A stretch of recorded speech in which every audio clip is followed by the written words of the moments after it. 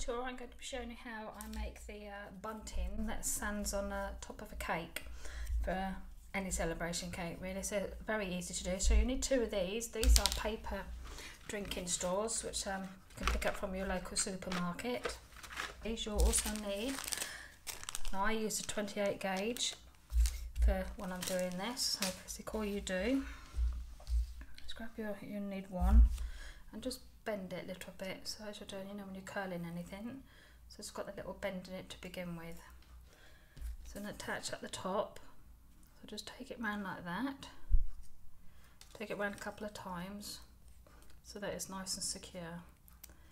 All you do is just twist it round like so, and then trim the end of the pair of scissors. So you've got one side, so you now need to do the other side. So grab that. And you can get these in different sizes. I sometimes use this one around the cake as well. I'm going to use the biggest size so that it matches the one that's on the cake as well. So one.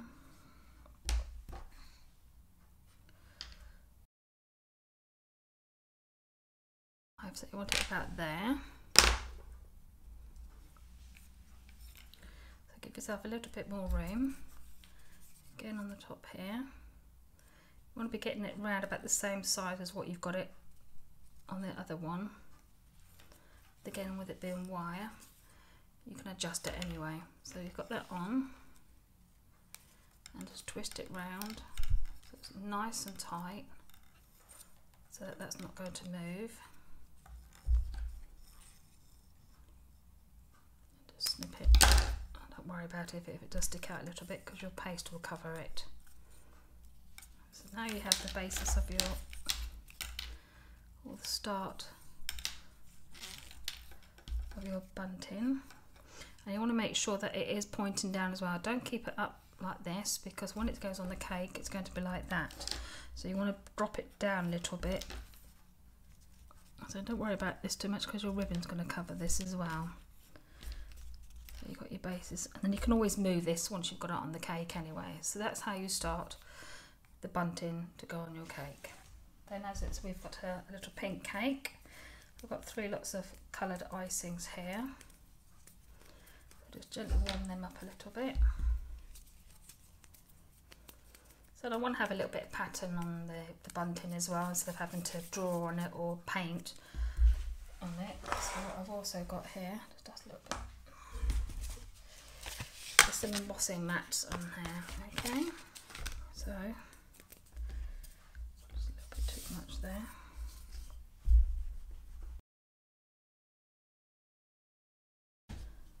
So you can see how thin it is. Again, I always roll this out at the same time so that I know I'm going to get the same thickness for anything that I'm attaching on the cake.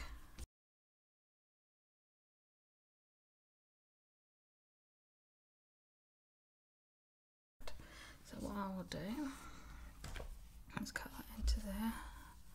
So then I've got 4. So my white one I'm going to leave plain, because I'm going to be putting a heart on that. So just do your cutting out. Clean your edges whilst it's there. Pop it out and cut it. That's it.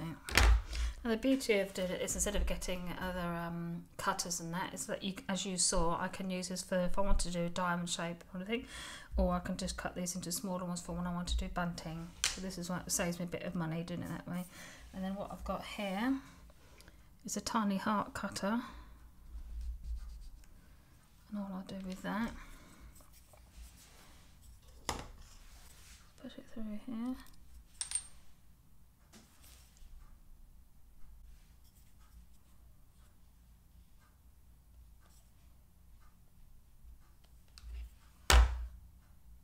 That over onto my sponge there.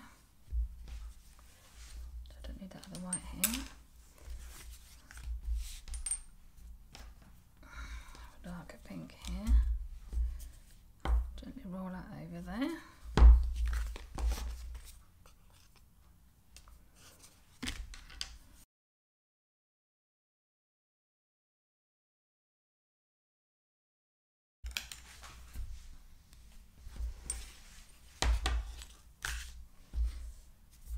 So do the light pink.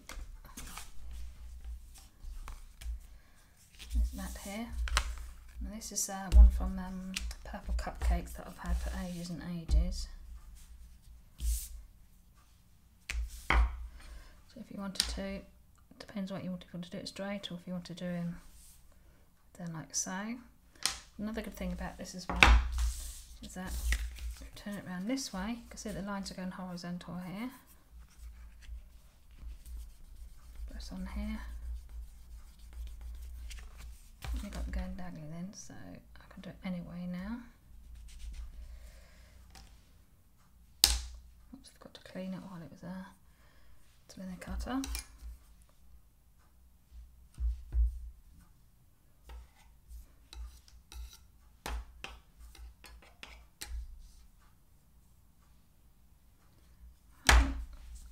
I'll have another one, the darker one. So just pick up your pink one. And this is one by Ellen Sugarcraft. She has some lovely different texture mats. It's perfect for a baby.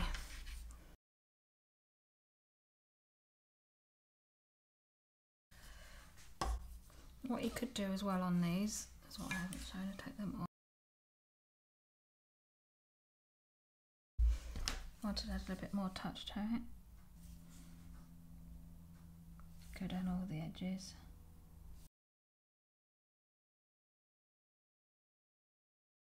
So, right, so we know this is going to be the top, so what I tend to do when I'm doing this is I just flip them over.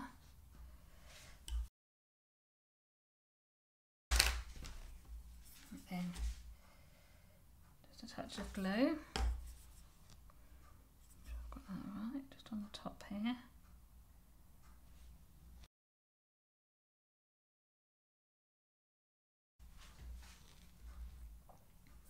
So I've got 5. I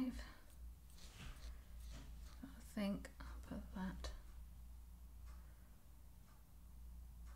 in the middle. You don't have to press down too hard, as you can see.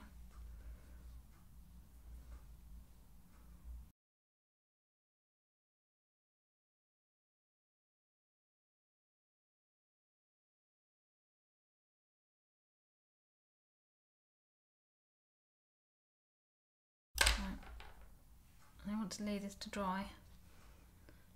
I'll say for at least 6 hours or so. So it is set on there quite hard, so when you pick it up, they're not going to move out of place. So we'll leave that, and then when it's dry, I'll show you when we put it into the cake. So as you can see, this has been set overnight so that the paste is quite stuck onto the wire here. So to do your bow, as you can see, we've already done one here. You can place a little bit of double-sided tape. Move this around a little bit, around the wire bit that you've placed on.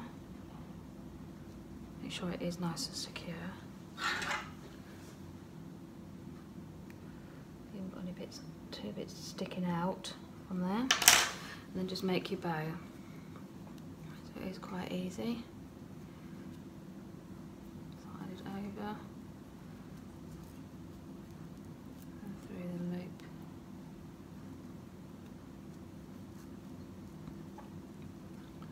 And you just need to pull it into place. That way.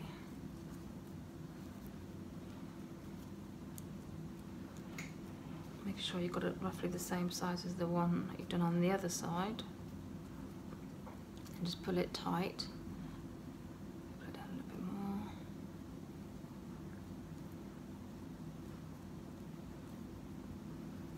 And then just tighten it here. Like so. Make that a bit shorter.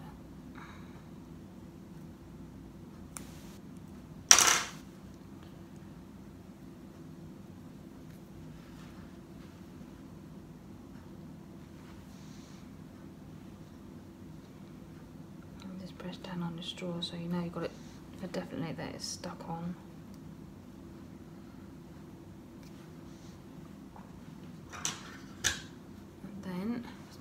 side.